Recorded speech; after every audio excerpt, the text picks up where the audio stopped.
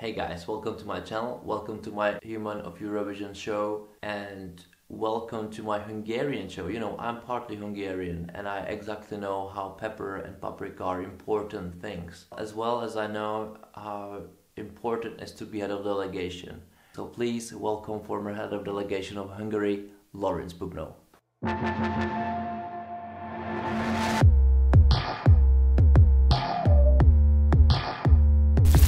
Hey Lorinc, how are you doing? How are you, man? Good, thanks. Thanks for calling. And well, it's troubling times, but still, I'm good. So it's good to be here with you. How much troubling is it in Hungary right now? Well, it's not too bad actually. So people were a bit more afraid in the springtime. Nowadays, you know, the overall mood is a bit better, but still, we have loads of cases. So we'll see how it turns out. But so far, so good. How does this situation affect actually cultural life and the music industry in Hungary? How is it? Well, I would say there are two different sectors because I'm both involved in classical music and in the pop music scene. In terms of classical, things are not too bad because we can still do concerts and people are actually going to concerts because, you know, everybody is so hungry for some new experience and for something to happen so that actually people still go to concerts. There are loads of live streams as well, but live concerts are still appreciated. On the other hand, the pop music scene is really much in ruins, to be honest, because, you know, the whole festival season was cancelled. People are not really getting the people who were earning all their salary from the music industry. They're having a very hard time. So they are being helped by the government, but you know that's only something that probably makes you survive or probably not. So it's not very happy. But yeah, so it's a big fluctuation in a way. People, some of my friends who are working in the industry, they are leaving the industry and doing some very regular day job, like, you know, delivering food and things like that. So it's a big turnover. How do you see any kind of like changes or like less creativity, or as you said, some of your friends are leaving the industry? Do you see it as a trend, a dangerous trend, or is this something which you believe it's just a part-time, this COVID situation, or this is something we must be prepped for and get used to it, or just find a way how to make the people create in different way? Well, I do think it's a challenge that you have to tackle in a way. So, you know, it's pretty much the same for everybody. So if we manage to keep our jobs in whichever sector we're working in, we have to be happy and you know, I think it's also something that it's a good thing to have a challenge. I don't want to say that COVID is a good thing, but I think it's always good to be challenged in life, and it's always good to be questioned about the things that you normally do in your everyday life. So I do see the positive side of this whole thing. On the other hand, I think that there's going to be a big change in the music industry and in the music market in the long run as well. And I also see, so the positive thing is that, for example, in our way of life and in the TV sector, I think now the things that we know, the know-how and the experience that we have is also a bit much higher appreciated, because now everybody wants to do a live stream of the concerts, of the events, and you know, suddenly everybody turns to the guys who have some experience in this industry. So there's also an upside, but I think that, for example, as I said, many people will have to look for another job and might not return anytime to the creative sector, which is not a good thing, or I don't know if it's a good thing or not, because you know, you never know also when you're working in it if this has been carved out to you, or this is something that you just started doing and you could do something else and you could enjoy it a bit better. So, you know, these are big questions, and I don't have the answers because I'm not, you know, a mage or a sage or anything like that. None of us is, but I believe, you know, the thing is that you said that the people are leaving and probably it can be better for... my experience is that not the best ones, the best ones or the better ones leaving because they just have this energy to do things, and they're just not satisfied with just everything stopped, or they see it as an opportunity to do something else, as well as those like lots of people, especially in TV industry, who are not that good, I would say, or I wouldn't mind to work with them if I can choose it. They're still there, so I'm not sure if it's gonna work the great way, but we'll see. It's an opportunity that we both agree probably. But what is the opportunity for you? What are you taking from it? What are you doing now? Well, I haven't been working for the TV for over a year now. So after the previous Eurovision that actually took place, I left the TV company because also when I was head of delegation for Hungary, I was already a musician, and I have two projects. One is the main one, which is classical music, which is a choir. It's called Saint Ephraim Male Choir, and it's well, you can find loads of information about it on the internet. I don't want to bore anybody, but it's an 8-piece vocal ensemble actually, and we don't just do sacred music. We do all types of music and all types of. We also write pieces for ourselves, so it's a very varied repertoire and a very I hope colorful ensemble or group. And I'm not just singing in the group, but together with my father, we're doing the artistic direction for the choir, and I'm also doing everything that's connected to management. So I have a small team, and we handle everything from marketing, PR, concert organization, legal stuff, everything else. So the way how you operate a company basically, and so that's the main. That's the main job, and of course that's why I said that I'm involved in the classical segment a bit more. On the other hand, I have a solo project, so to say. It's a very fancy word, but it's pretty much just me doing some music on my own. It's a live looping project called Nomic, and this is about, right now it's just me about having fun, and we'll see where this thing goes, because I just started it out when I left the TV actually, and I wanted to use some of my remaining creative energies to do something that's completely me.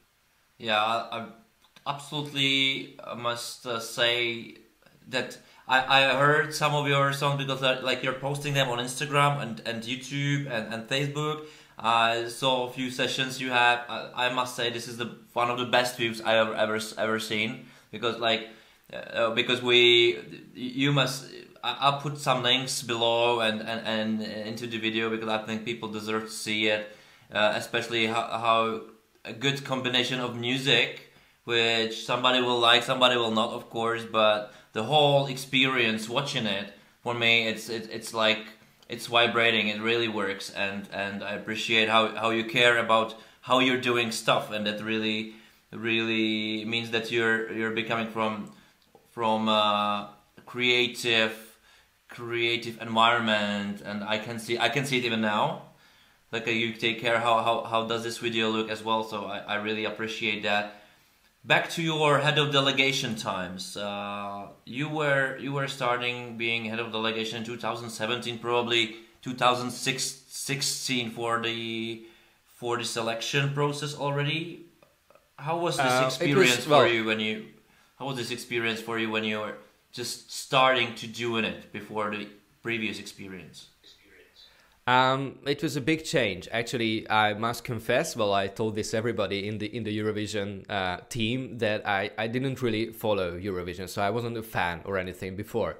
I came, funnily enough, I don't come from TV background, I have radio background, and I was producing radio shows for years before I was transferred to the international relations department of the TV company. So because it's the same company, radio and TV in Hungary, the public broadcaster. And funnily enough, it wasn't like that the producer of the Hungarian selection show is head of delegation, which I think it should be that way, but that was not the case with us. So I was not supposed to be involved in the creative process, but of course I couldn't help myself from the beginning. Because I was, it was like just a manager role to be head of delegation, or that's what they thought that it should be. And but when I was assigned to this task, I was already, in a way, involved in the selection. I didn't take any part in the 2016, so in the Swedish Eurovision outing, but I was already involved in Adal. I didn't make any decisions, but I was following the show. That year I was only following the show because I didn't really know anybody. So it was also a learning process, because it's always teamwork, as all of us know. So, and it's really, really teamwork. So it's never one person. It's never just the guy or the guys on the stage or the girls. It's never just, of course, not the head of delegation or the assistant head of delegation or anybody or the director. It's a big bunch of people working towards the same goal. So I think the biggest thing was getting to know the people who actually make things happen and who actually, design the production that's put on stage on Eurovision. And also, I had to get to know the people who work on the other side, at the Eurovision side, because, of course, there are some changes, but the main characters are the same. And it's much, much easier to harmonize the things that you have in mind with your team, with them, if you have a good connection and if you can talk to each other and have ideas, and you can see already in their eyes when you're presenting your ideas if this is going to work or not, and if not, you have to let it go. So yeah, I think it was a big learning process for me as well, and I was really it was I never worked on such a huge production, so that was the size was immense, and that was the biggest surprise for me, that something this big is actually happening every year that I didn't know about or I didn't follow, and it's so bloody professional.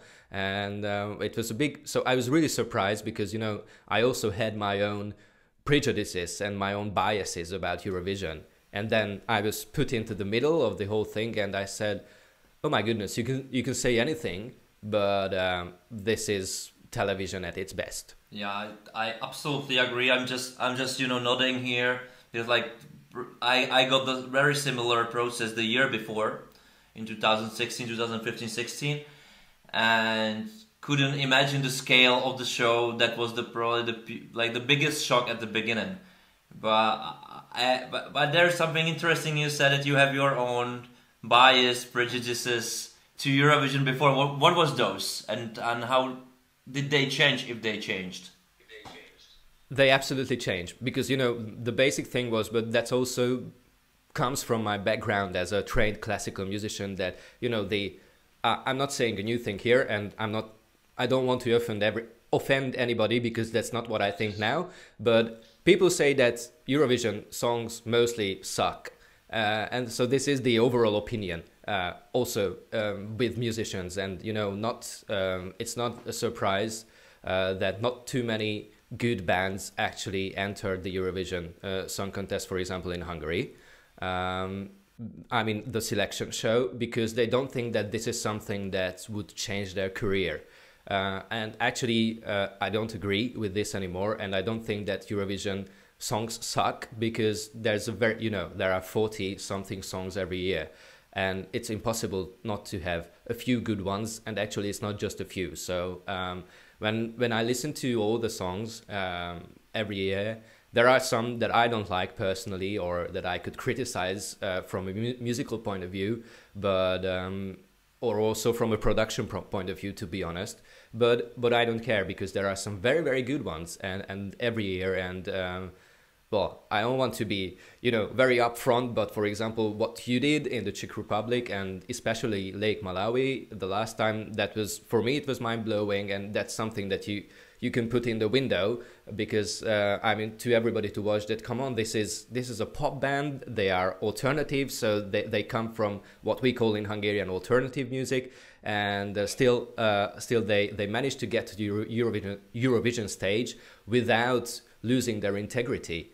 So that's something great, and I think that's also something that we try to do with AWS, the metal band. That's we try to let them do whatever they want. We didn't want to, you know, alter the way how they operate, and we didn't want to make a Eurovision act from them. They just had to do their own thing, and it worked actually, because for example, they went into the finals with a song that was absolutely underground. Yeah. For me, that was a great surprise that you have this band. I was about to talk about it later, but let's do it now. Because, like, I always use it as an example, one of those examples what Eurovision can be. Like, there's no limit of what kind of song it can be. It can be a great metal band there, and you know, the staging with all those fires. It was like, yeah, it deserves to be there. It's a contrapunct to what happened the year before with Salvador Sobral, which was absolutely like without any effect, but that was super effective. And that was the opposite, and super effective as well, in my opinion, like to not extremes, just two things that deserves to be there, and great examples of there's no need for following what the Eurovision should be, like this classical cliche, as well as the like Eurovision music sucks in general. I don't believe it's true, but it can be, of course, true. It depends on how you approach this project, how each country approached this project, and what each year changed. And as I talk to, like, you know, other head of delegations or ex-head of delegations and other producers, I'm just finding out that it's very different country to country, but the goal is mostly the same: get to the final, you know. So how was it for you and Odal, national selection for you? Because, like, if I just say your 3 years as a head of delegation, you got Josip Papai, AWS, and Josip Papai again. And Josip Papai for me was something which is very like nationalistic thing, not in the wrong way, but it was, you know, in Hungarian language. It was really different. Once it works, once it doesn't. It didn't work. Was it something you wanted from Odal, or if it's just on you, how would you change the selection process, or was this right? How do you feel about it? Because I'm no longer working with them, I can tell you I would definitely change the selection process in a way that it has more to say with the audience vote, because the way how it works is that the jury decides about the final 5, and then the audience votes select the one that wins from that 5. But sometimes the jury they exclude some of the audience favorites who would otherwise win the selection if they would be in the final 5. So I wouldn't say that this is so. Yeah, you know, it's a decision from the side of the broadcaster, and if they decided to do so, I can't do anything about it, but I think it would be more fair. On the other hand, if this wouldn't be the case, Jotzi wouldn't have won Odal in 2017, because there was another girl who had a very good song, actually very, very similar to the song by Jamala, Ukraine. So I thought that, yeah, I think she would win. But if she wins, she wouldn't qualify for the finals, because her song is pretty much the same as Jamala's song, and you know, the Eurovision community knows it. Yeah, I know you can never predict anything, so that's also true. But I thought that in that case, it was a lucky break that Jotzi came out first, because he then did a great job in Eurovision for the first time. Also in my second year. I think AWS would have won anyway, because it was a surprise that there were 2 metal bands actually in the selection show. There are 30 entries every year, in Adal, and there were 2 metal bands. So that means, oh, no, 3. Sorry, that means that some of the audience was already, you know, pretty much from this community, from the metal community. So, and they are very loyal to their favorites. So they were actually watching the show and they were actually voting. So you could tell from the beginning that there might be a surprise. And for the 3rd time, you know, there was a huge change, for example, in Joci's life, because from being a nobody, because he was pretty much unknown in Hungary. I didn't know that. He won Adal. Yeah. But since then he's one of the biggest names. So for him it was a big win, the whole Eurovision thing. And for the 2nd time when he won it, I think there was one other entry which was pretty similar to his that could have won, but when we came to the final, it was pretty much clear that he's going to win, because he has a very huge fan base. And I don't want to skip any topics, so I will say this as well, that you know, in Hungary we have some ethnic minorities, and the biggest is the gypsy minorities, the Roma minority, and Joci is a gypsy guy, as we all, and he's very proud of his ancestry, and that community is also very strong. So I think it was also a community thing, that the gypsy community are very together, and they wanted Joci to win both years, and they helped him with votes. So that's, I don't think it's a bad thing, but that's also, it's a very good thing actually, that they come together under such a great achievement like a song. But that was one of the reasons why he won both times. But back to your question, I would definitely change the process. It depends on what they want to do. If we want to have a good, a good result in Eurovision, then I would absolutely involve the international audience for the voting. If they don't care about it, as they say they don't, now because we're not going to Eurovision, then it's pretty clear that they don't. Then it's okay like this. But I think if the goal was to have a good result at Eurovision, we should involve international audience, absolutely. Okay, so I'll just put this question back and just change it a bit. That's a really interesting topic.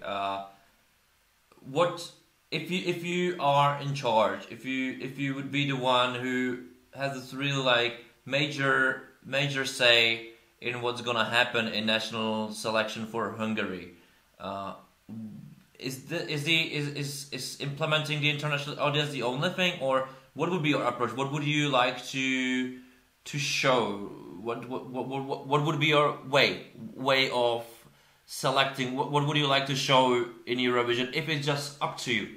Actually, I think there is one good thing that I would take away from the current format is I think that many other people do as well, is that we don't want performance to come in and bring them together with writers. I want to have singer-songwriters. I think that's the best thing that can happen at Eurovision as well.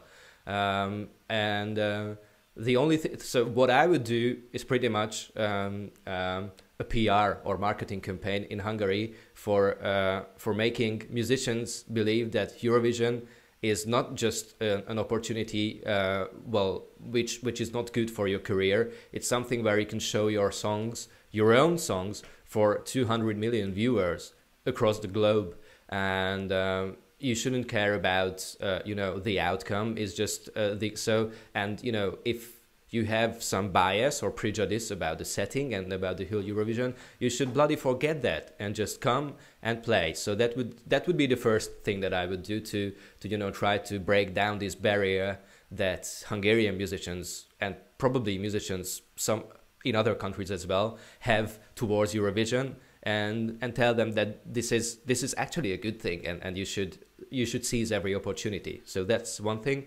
The other thing is if it would be me, I would involve the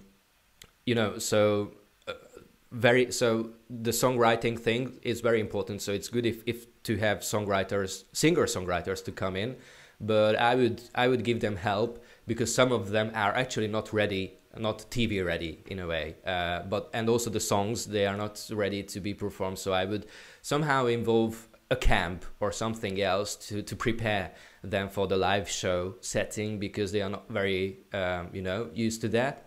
And the third thing, but that has nothing to do with Eurovision actually, but I would really do a live show where instruments are also live, or at least partly live, because I know that, of course, I know very well that from a TV point of view, it's much easier, and the sound can be much better with you know, pre-recorded backing tracks and just live. And like fair, kind of like no one will mistake you.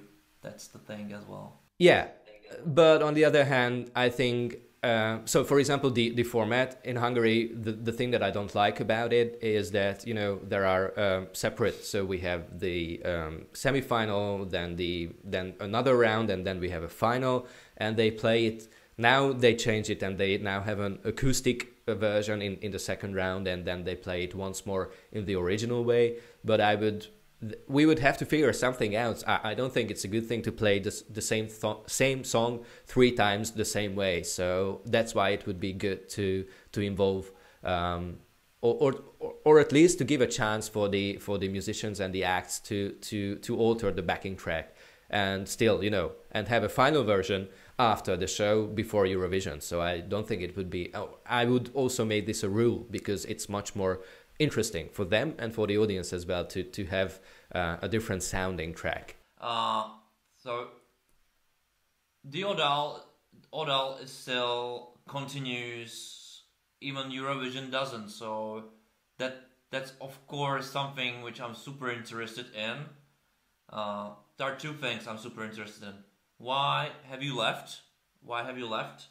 And the second one is why the Eurovision is cancelled.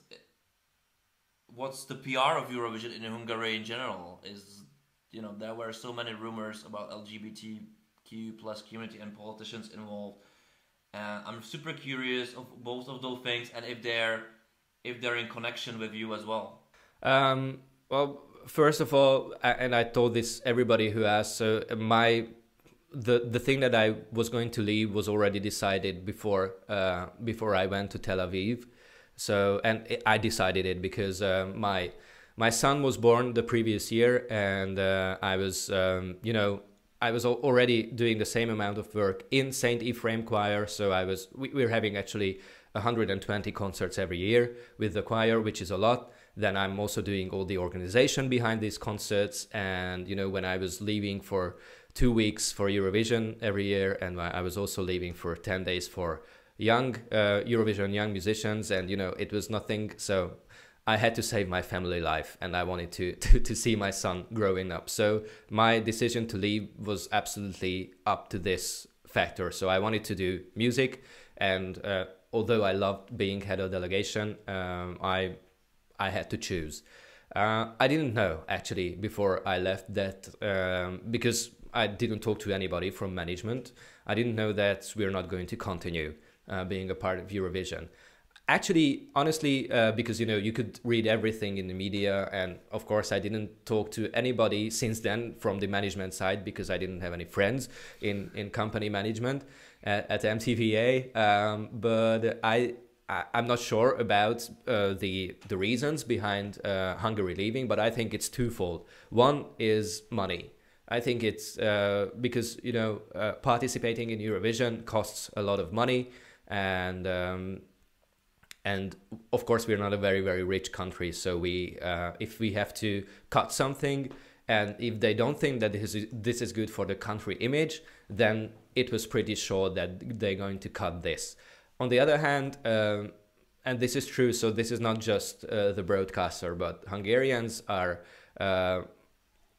still need some time, I think, to be prepared, like Western Europe, for the LGBTQ plus community, and how to accept you know, people. And it's actually I think, but that's a personal opinion, nowadays it's a big deal. So people do give a shit about your sexual orientation, and I don't agree with this. So this is not a big deal. I mean, this is not something that we should we should talk about so much. So this is, yeah. Or care about. Or care about, yeah. So we can talk about it. Sorry, I didn't want to say that because, you know, of course, injustice is something that we should talk against. But I mean, the fact that somebody's gay or lesbian or I don't know, or anything else, or queer, so what? Okay, so this has nothing to do with how they think, what kind of people they are. They can be, so of course, there are people who are not your friends and still gay. There are people who are your friends and gay. So it's the same. It doesn't change anything. But that's not the overall view of Hungarians. Well, probably not my age and not my generation, but the older generation. But you know, this has been pretty much a stigma in the whole post-socialist countries, I think, and I think that's something that we all struggle with, and we still need a few generations for this to tilt back in place, and I'm not very optimistic, so it will take some time for people to be more open and be more relaxed about this whole topic, because now when anybody starts to talk about this, either politicians or in the media, then everybody goes and every day they want to, they're at each other's throats, and what I say most of the time to people to go travel, meet people, and it's much harder to say anything bad about the LGBTQ community if you actually know people from that community. Yeah, I absolutely agree. I think that this post-communistic syndrome is everywhere. I'm a bit lucky that we're living in Czech Republic, and it's always been like fuck off everything. I don't think it's a really good thing to doesn't care about anything, but that's how the mentality here is kind of. But this is of course a theme in here still, especially like generational change. And of course the big cities against like the small outskirts or countryside. But you mentioned that it could be the Eurovision cancellation could have something to do with the budget. And I of course know how much does it cost many countries. I think the countries big like others and probably similar wealth countries struggle the same problem. I wouldn't say it's too expensive, but I definitely would say it definitely worth it worth the money because of the advertisement how it can help the whole industry, the music industry in a long term. And I think that's something what public broadcaster actually should do. But what's your opinion about that? I absolutely agree. So I don't think that is too expensive because of course we can't talk about it, but we all know the numbers, how much it costs for a broadcaster to take part in it, and compared to a yearly budget, it's nothing, and compared to the production of for example a selection show, it's not too much. So it's still, I think, reasonable. And of course you're also from a budgeting side. So it's not just 3 programs that you buy for this amount of money. So it's not just the 2 semifinals and the final, but you're producing loads of programs before that. So for this money, you're buying good quality content and really high standard television. So I think in my opinion, it's a bargain price. But it's not me who decides. And also if, for example, so I just want to understand both sides. So I would say that if the broadcaster put some more money behind it and some more PR, some more marketing, and try to use it as a platform to draw in talented people and talented musicians. And well, not just musicians, because with the bands you're meeting loads of managers, you're meeting loads of creative people who think about design and how things should look like in the program and things like that. So it's also a very, very good networking type of event, the whole selection process. So it could be used in a more wisely and in a more effective way, I think. But if the broadcaster is afraid of the public opinion about the LGBTQ community, which I think they are, then I think that's why they decided that on the one hand it costs money, well, if it's too much or not too much, that's up to one's opinion, but it does cost money. And if people don't watch it, and if people are, you know, biased towards the LGBTQ element, which I don't think is very important with Eurovision, but everybody says that it's important, so, you know, you can't really change public thinking, then it's something, you know, so that's, I can understand without any, you know, any negative thoughts. I can understand the management point of view why they decided that, okay, that's not a game for us. I wouldn't do that, but I can understand why they did it. Would you say that probably the management of like in general those post communistic TVs are like very similar generation? Which probably, that's even my own experience, that they're just take the theme as something which is huge, and what I was missing is that they don't see the Eurovision as a platform they could use much wider for the generation who doesn't care about this, and they just care about the music. And what I just had the problem is that we always at the TV, because I was doing entertainment for like almost 10 years, we always giving chance mostly to the like most famous people who were lucky in 90s, and they was given a wide time in TV in general. It was commercial, even the public broadcaster, all of it. And nowadays I see that the young musicians aren't allowed to.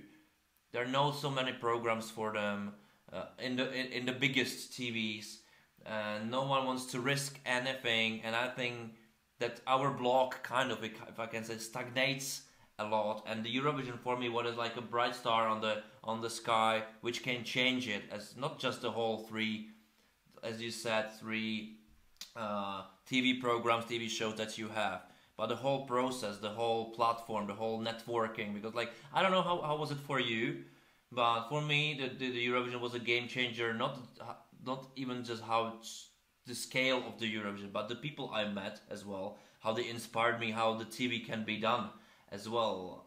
The ideas I had then for like Malawi staging and whatever, they just come from those people, the inspiration you have, and then they want to compete them. And they teach you a lot. So did they teach you a lot? Did your TV experience from the beginning to 2019, when you just cancelled it, kind of changed you in this way? Well, absolutely. I also think that, for example, my colleagues who I work with on the stagings after the selections, I think they also they are much more experienced than I am. Most of them, I mean, the director and things like that, who worked at the actual staging, and I could see how much liberated they were by the opportunities that they have had, because they knew that now we can do something actually good. We don't have any, because actually we didn't have any plans, I mean, coming from above and from management. We could do whatever we wanted, actually, and that was, the creative freedom that we gained was huge. And if you are allowed to do things, then I think you do learn new things. So it's unavoidable to bump into new ideas and to talk, what you said, to talk to the others, I mean, and to see the other stagings. And for example, I remember in Tel Aviv, when I was watching the Australians rehearse, with the huge poles flying outside of the arena, and I was saying, oh my goodness, this is huge. And then how it looked in the stadium, it was awesome. And you just go and talk to people and ask about how things are getting done, and how did you do? Oh my god, yeah, it looks good. Or even just by watching the rehearsals, and seeing the camera angles, and sometimes noticing the step changes, how they do it. It's a huge learning curve, and well, for me at least, it was huge, and it really changed the way how I think about TV. But to answer the first part of your question, I think that's the big problem, that it doesn't change everybody, and it doesn't change, for example, the people who are running the big TV companies, because they are, you know, they are playing safe. And I don't think that Eurovision is about playing safe. It's about trying out new ideas. And still there's a safety net, because you have the huge audience, you have very loyal fans who will watch the Eurovision, which whatever happens on stage actually. But then actually there are some very creative and bold new things that are being tried out, and there are of course some conservative stagings, but that's all right. So you can't go always nuts 100%. So you have some. It depends on many factors, but yeah, I think it's a big problem that Eurovision is something that we could all actually learn from, because it's such a free creative community, and you are not. So there are some very, very few limitations that you have to consider, and it mostly down to physics. For example, what I mean is we wanted to have a huge... Even this sometimes it's not a problem, so... That's also true. But for example, the last year with Yotzi's second, so the Tel Aviv show, we wanted to have a big veil hanging down from the back of the stage, and we wanted to have projection on the veil. But then it turned out that it's impossible to do it, because there are no...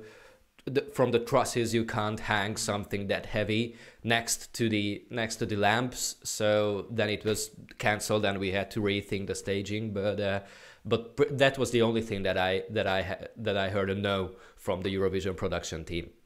Well, that's awesome. I will be just about looping this question again, because this is a great theme, because you're the first person I'm talking to who has the similar experience from a similar mentality or region country than the others.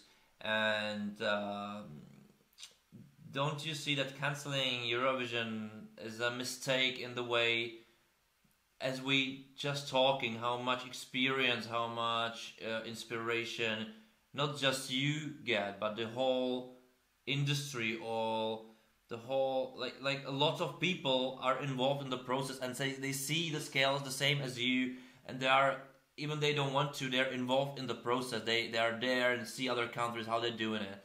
And in my opinion, this is something which can really inspire everyone, and that can, after, you know, rise up or better the whole industry in the countries which are not that used to do such a shows in their countries, and they're more like conservative in the approach, and they're, in my opinion, stagnating a bit how they're doing things. And when you just go to Eurovision and you see it's not that hard to go around those things and do it better, it's just a mindset kind of thing. So absolutely, that's the other thing. I think the country is just cancelling Eurovision, losing, because that they're putting money into investing into the people who can rise the industry and take it further. So what do you think about it? Absolutely. Well, I think so. I have two things that I want to say in relation to this. Absolutely. For example, I was also attending loads of conferences, loads of international events organized by the EBU before Eurovision. For example, my favorite, and probably still my favorite EBU event is Eurosonic Festival in the Netherlands, where we were also sending a band every year, and I was managing that project as well from 2015. And when you go to such an event and you see how it works, and I can also tell that, for example, some of the Hungarian, well, talking about Eurosonic now, some of the Hungarian concert promoters and festival directors, I could say see that, for example, the organizers of ESCZ Festival who went for the Eurosonic conference and the concerts, I could see the same names coming back and play at ESCZ the next year, and they were absolutely, you know, unknown performance a year before, and then the year they came, they were huge names. So and it, you know, it justifies the whole thing, how it works. And when I was going for a conference or for an international event, I was always you know, really I had, you know, this drive. Okay, yeah, we should do this, and this is a good idea, and I should talk to this person and that person and tell them that they had this project and it's great. And yeah, you know, but then unfortunately, reality always kicks in. For example, in Hungary, and then you come home with full of ideas, and slowly and gradually you slump back into the same swamp. Actually, so that's my experience. So it's very hard to stay motivated. But every year when you go back again, it's the same spirit, or probably even more, because the more experience you get, the more the more you can take away from the certain Eurovisions, for example, and more ideas. So that's one thing. The other thing is I would really make most of the Hungarian cultural and creative sector at least go out for a few rehearsal days for Eurovision, because I also heard some opinions, and I was really upset about this when I heard it, that yeah, we could do that. I'm sorry, but no. So without experience, you wouldn't be able to do anything similar to that. And I really hate when people think that that it's very easy. How easy it is. But it's not. I mean, come on. I mean, talking to anybody. I mean, I was talking to one of the Norwegian guys off stage, who was doing the Steadicam, and he was doing it for, I think, 15 years, and he is doing also the Melody Festival, and I mean, he was great, and I was checking how it works, because, for example, I never had a Steady in my hand before, but I was watching how it works with QPilot. For the viewers, I'm saying that's the very sophisticated system that Eurovision is using for changing the scenes. So you're not changing it by hand. The director is not changing, but it's pre-programmed, and it's very interesting to see. It's kind of like a live program script, which helps everybody live doing changes and see what's gonna happen in a real time, and even edit things. So that's great thing to have. And it's also very good for rethinking, because you have, when we as heads of delegations get the rehearsal footage, we also get the footage with the QPilot cues, so we can very easily give feedback to the directors and the stage director and everybody else. So for example, I was talking to the Steady guy, and I saw how it worked, and how complicated the whole thing is. And I remember that it was also in Tel Aviv, and during one of the I think it was rehearsal 3, so in front of an audience, but it was not recorded, and the two Steadies were both on stage, and they messed it up, and the guy that I was talking to, he moved to the wrong direction, and he was standing right in front of the other Steadicam, and I could see on his face that fuck. But these mistakes don't really happen. There are so many factors where you could make a mistake, and of course we all do. But seeing a 3-hour live program going down with unnoticeable mistakes, or with no mistakes at all, I mean, come on. When people say in Hungary that we could do this, I'm sorry, but no. So you should be in the same experience and in the same boat to be able to do this a few years after.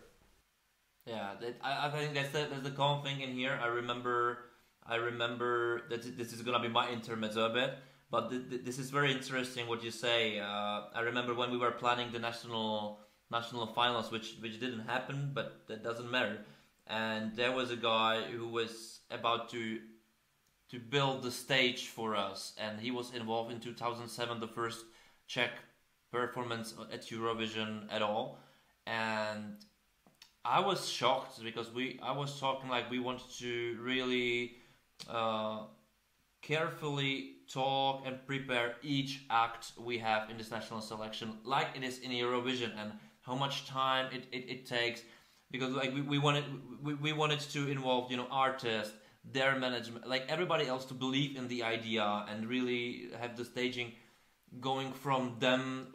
So it's a complex thing, and this guy told me, I was there in 2007, we went there, they told us they can do this and that for us, and that was it, and that's how we gonna do it. I was like, no, it's not like how it works right now. It's a like 3 months process, when you ask, you do, you prep, you rehearse somewhere, then it's camera angles can do wonders for you, and everything can be like planned for milliseconds. And like, well, no, of course, and there was those cases like we can do it, like, no, we've never done it in here before, never ever.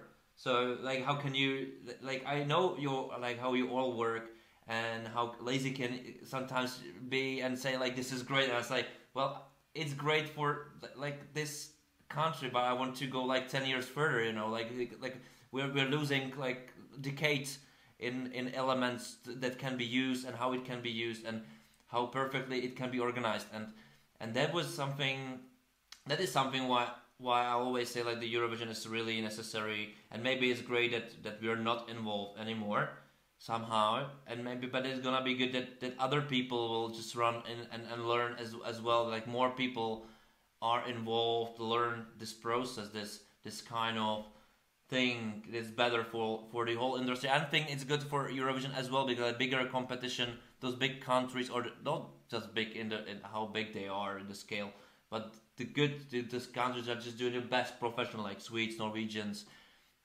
Italian, like so many others, and Australians, and we want to get to the phase that we can compete them, not randomly, but really like be a serious competition.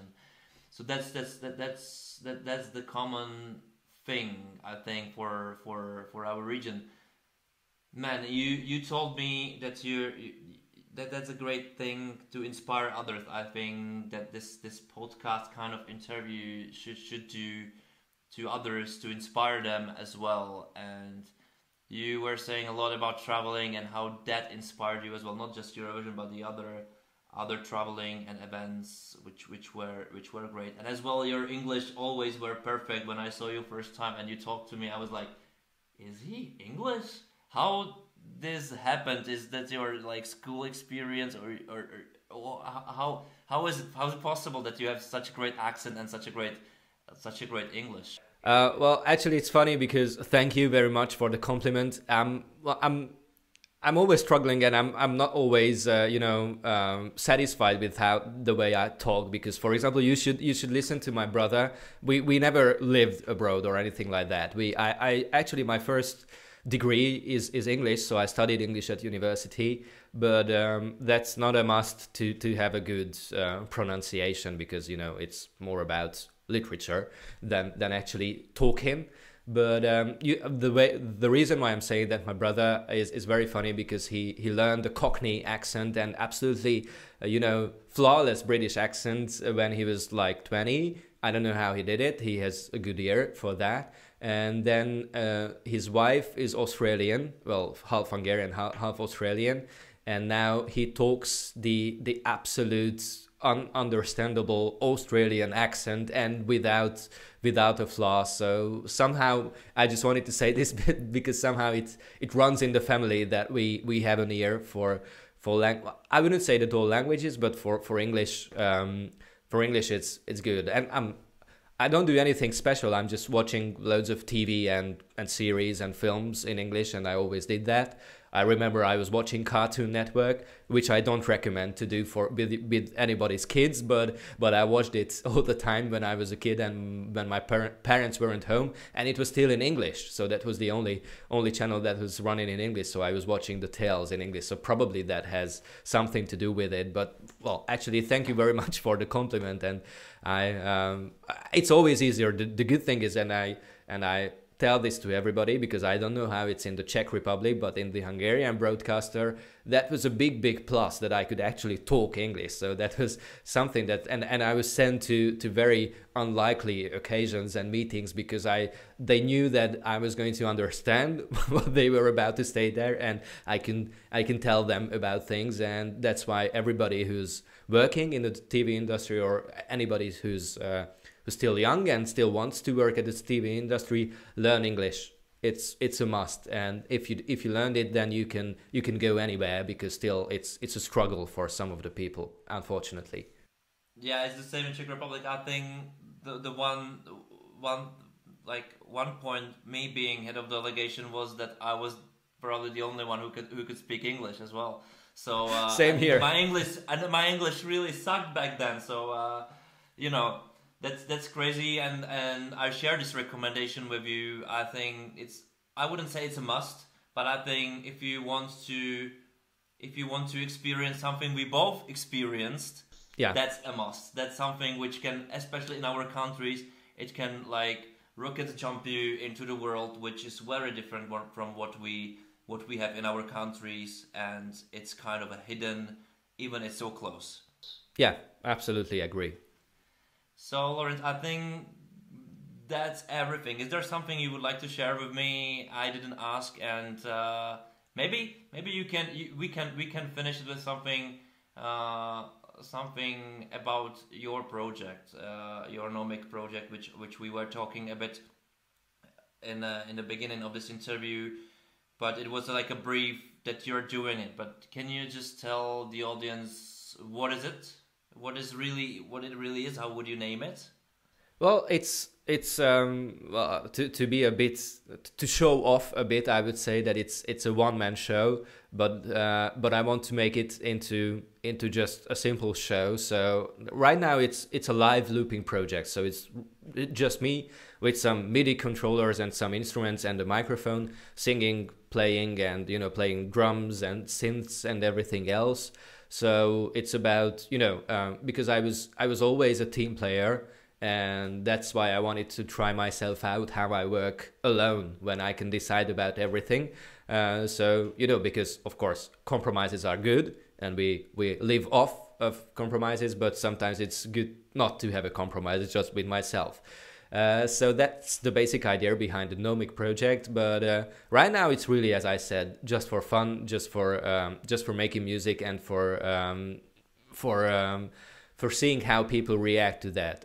Hopefully in a few, I don't know, months, years, I want to release, because right now I'm just releasing these as videos, so I'm not making songs. Actually, they are songs, but they are not released on any streaming platforms or things like that. But that's the next step. So I want to turn these into actual recorded songs that can be released, because now they only work with the video. So if you take the picture away, I wouldn't post it anywhere, but I want to make them songs, and we'll see where it goes. So this is I already had many bands that I played in, well, a decade ago and since then as well, but then I turned to classical music, which became my living, my major thing. But I never let go of my initial dream that I want to do something with pop music as well, because I'm pretty much this guy who's always in between two worlds, and I'm both a classical musician and a rock musician, actually, because that's where I come from,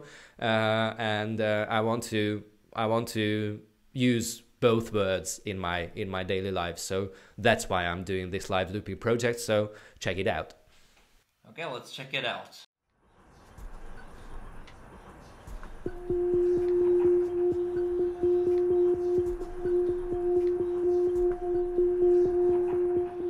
Let me out, play your part. Let me out, play your part. Let me out, play your part.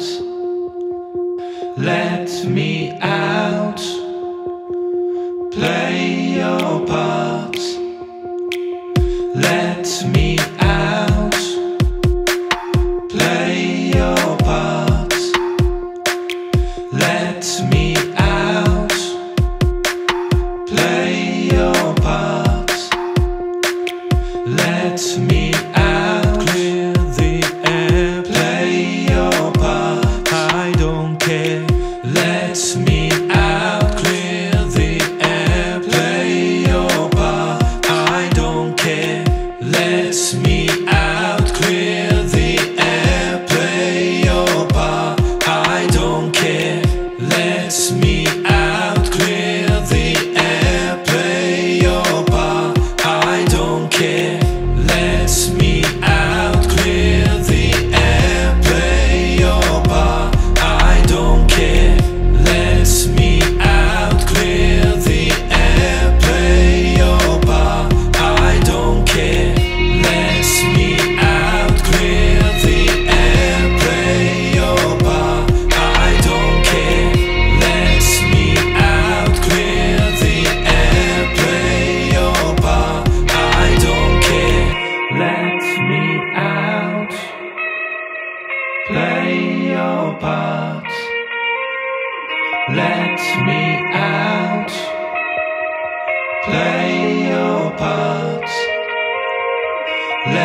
me